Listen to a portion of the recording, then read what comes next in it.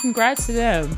They had a really hard fought game. They executed their game plan. Women's basketball needs this. They need that parity. They need these upsets. They need these storylines. And you know, the press conference when when she was just like, I was told, don't get it, go fucking win this. Like, it was like, don't censor the players. Like, this is moment that not everybody ever gets to experience. She got to hit a game winner in the NCAA tournament to beat the number one seed. Like, that's that raw emotion. And it was so tense. The back and forth in the final few minutes was wild. And Indiana's freshman Garzone hitting that step back three to tie the game also was like, holy, this is a game.